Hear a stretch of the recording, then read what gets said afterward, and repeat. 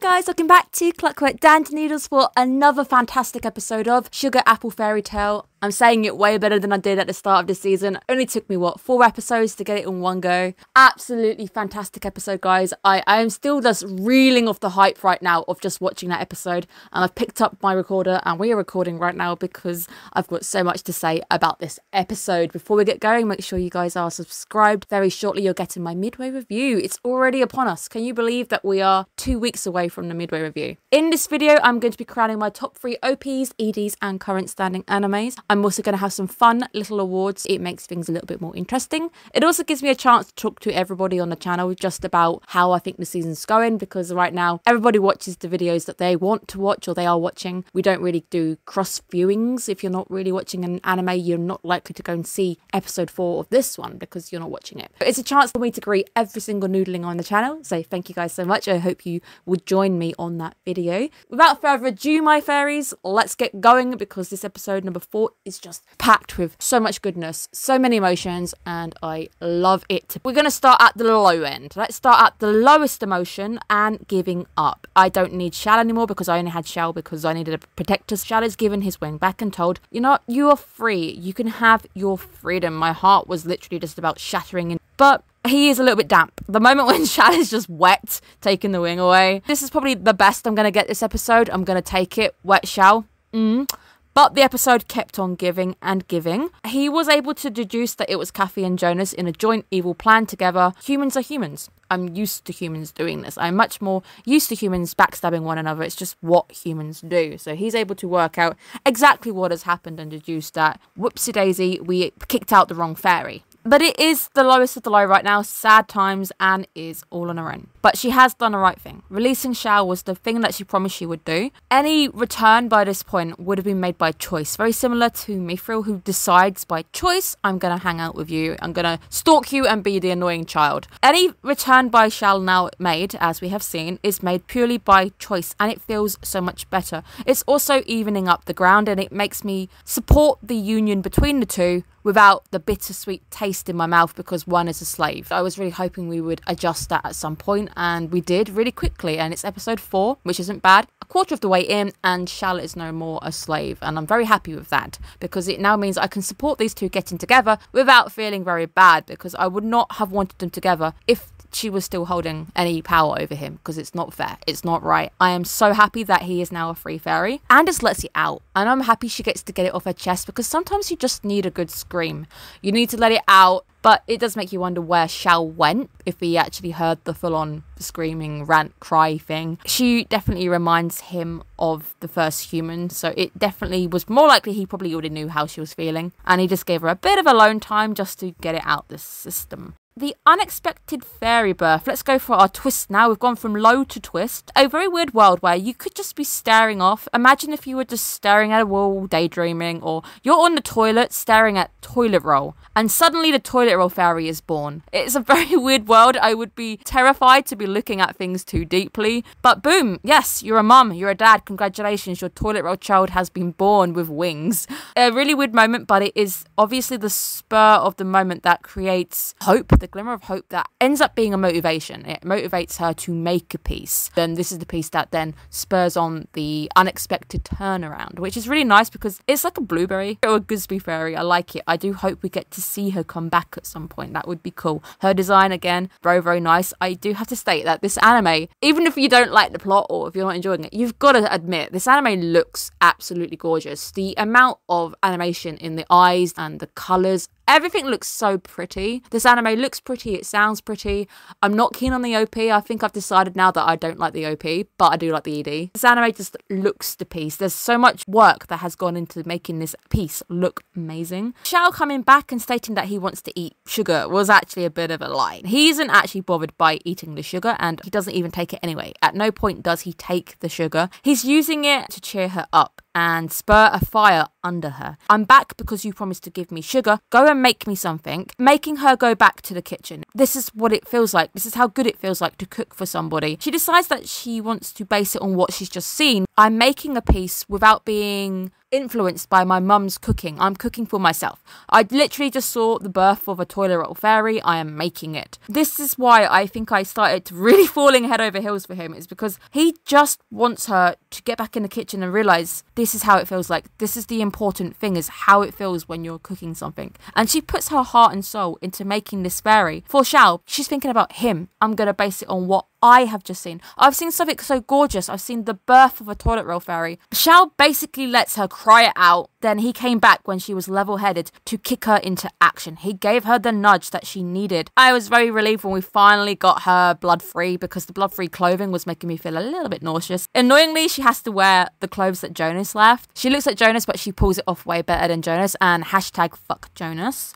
But the anime blesses me with the most beautifulest, sexiest, warmest shell eyes ever. As he looks down at the truest piece of art, I've made it for you. This is my artwork. This is for you. Whoever was the animator for those eyes, award for the year. Best animated eyes ever. And of course it is JC stuff. And if you want to know why, you recognize that. Moriarty the Patriot. As much as I don't like the writing on that, the soundtrack is like 10 out of 10. And it looks good because JC staff know how to make their characters look good. Everybody looks good in this anime. She put her heart and soul into it. This is her being honest, and I believe that art, if you are really true about your art, laying yourself bare on a table and showing somebody, this is what I've created. Anybody who is an artist deserves to be recognised because you are being very brave. You are showing the world a part of your soul. This is what I create. This is me. You open yourself up to being criticised, which is why initially I was angry at Hugh last week, and I called it, guys. I totally called it. If you watched last week's video, I got it right. I totally got it right with Hugh. You open yourself to be criticised, and that's your soul, your heart being criticised. As anybody who is an artist who creates anything, you are doing amazing things. Xiao lets her touch it. Wink, wink, nudge, nudge. Super jealous Becca right over here. It's quite the awkward but hot scene of just random wing stroking and hoping that Xiao doesn't get too turned on. Isn't the wing their very soul, and she's touching his soul right now? Okay. Just choking. Very clever, sly Chal, I called it. He made her make something from her heart. Now, you made this from your heart, you can enter it. Even if you don't win, give it a shot, because he knows what he's doing. He's trying to get her back into the game. He's trying to get her fired up. Very clever, Xiao. You knew what you were doing from the start. I love you. I literally love you so much right now. The moment when he says, let's be friends. Oh, I think I got something in my eye. I really felt like I had something in my eye, man. It was just so sad. I was so happy at be friends and him smiling. The anime gods were gracing me with so much. I felt like I was going to have a heart attack of how much sugar I was getting. This is the sugar anime. I was so happy, guys. I'm sorry. Let me just gush for a minute. He's hot, guys. I know what I said about him last week, and I totally called it. Didn't I say that I felt like he was going to be a very important character? Him knowing what each piece of the art looked like, tasted that artwork. We find out exactly why he was in a position to give criticism this week, because lo and behold, he is the head chef, basically sitting in the position that Anne wants. Oh my god, he is the royal head chef. Look at that, and he's hot right now. I called it. Hashtag fuck Jonas. I did put right here, I want to see Jonas decked by somebody, don't mind who it is. If it happens, I'm going to crown this anime of the season. Oh my god. Do I stay by what I just said?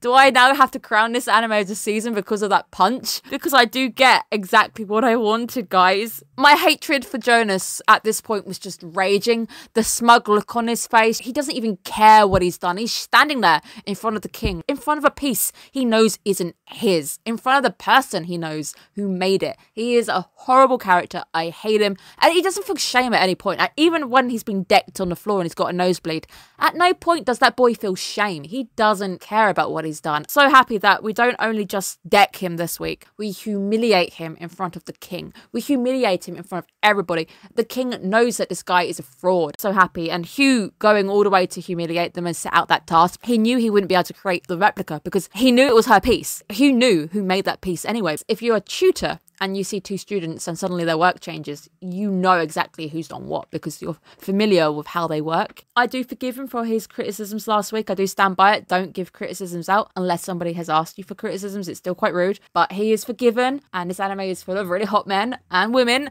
It's not about size, but how you sculpt it. The piece that Anne created, the fairy, is absolutely stunning. So detailed, and to be fair, sometimes working on a smaller scale is even more difficult. Making something look neat and tidy paint on such a small scale is really hard. And I find painting on a really tiny scale really hard. Kudos, I think it's a beautiful piece. I think she did very well to get called forward basically twice. We in the audience know that Anne really is a true winner because both the pieces she made got called forward by the king. So we know she's the real winner here. I also absolutely love the colours of her main piece, the big one which Jonah stole. I love that piece. I think it's gorgeous. I love the colours. I love the new butterfly she makes as well, because obviously that butterfly was based on Shall. That is love. That you can't beat true emotions which are being poured into artwork. But yeah, hashtag fuck Jonas is back. Hashtag we love Mithril. I am so happy he's back. I'm also happy that he literally humiliates Jonas right there and go, he's a slave driver. Absolutely hilarious, because this is just embarrassment. Right in front of the king, calling Jonas out. It gets blown out that she knows him. It does enough to set up a competition to put them both in action, to also show that Anne really is just amazing at making artwork. Absolutely hilarious seeing Jonas's face when he's suddenly told, it's okay, you made that piece before, you can make it again. Yeah, go make those butterflies, Jonas. Screw you, scumbag. Jonas, get in the bin. That's what I think about you. The panic on his face was just sweet. Mwah. Chef's kiss. Meh. Not for him though, I'm not kissing him.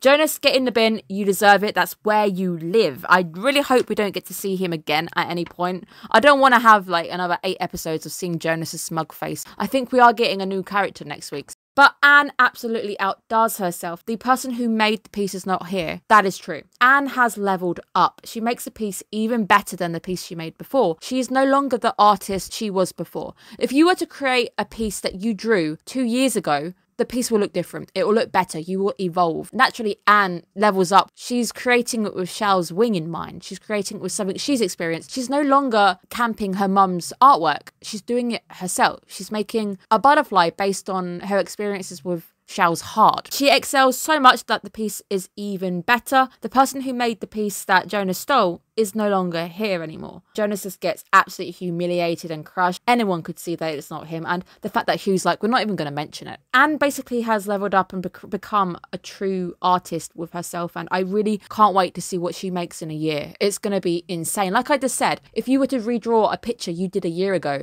it's gonna look better. You're gonna have more experience behind you. Practice makes perfect. Anime of the season, maybe, because of that slap. I did state that, you know, if I get the Jonas decked on the floor, I would give it that award. We're gonna have to see if I live up to my promise now, aren't we? Because, oh my goodness, the amount of happiness. I don't advocate violence, but this character deserved it, and it felt so good. Hearing the slap, seeing it connect, seeing how much relief and stress is just off her shoulders, because he still doesn't care. So it feels even better knowing that he's now humiliated. Everybody in the kingdom knows that this is the guy who cheated. This is the guy who lied in front of the king, and the king knows your name. It's more damage than he could have possibly done on his own. Such a good moment. That might have been my best moment of the season so far. I don't think any other anime right now has made me feel that way. That's it. She does one and that's it. She says, I feel great. Husband of the season, maybe. My boy, Shal. I love you so much.